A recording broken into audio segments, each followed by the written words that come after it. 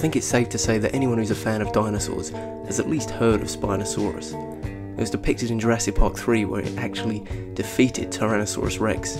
It's commonly accepted that it was actually a larger animal than Tyrannosaurus Rex, even if it wasn't as robustly built. However, latest evidence suggests that it didn't quite look like how we expect. Predatory dinosaurs tend to be exclusively theropods. However, recent research has suggested that Spinosaurus actually walked on all fours, most of the time at least, as its front body weight was simply too heavy to constantly balance on two legs. It was also thought that Spinosaurus spent most of its time in water, similar to a hippopotamus or crocodile. Evidence for this is seen by how streamlined it is. The small holes in its nose would allow it to sense disturbances in the water and hunt fish, and it also had a large crocodilian hooked snout which would allow it to catch slippery prey.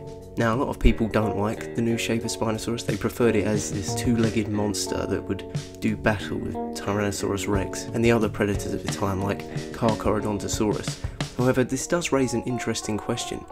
If Spinosaurus hadn't gone extinct, what would it have potentially evolved into? We see a similar thing with Ambulocetus and early whales, starting to adapt more to life underwater. Could we have had aquatic dinosaurs?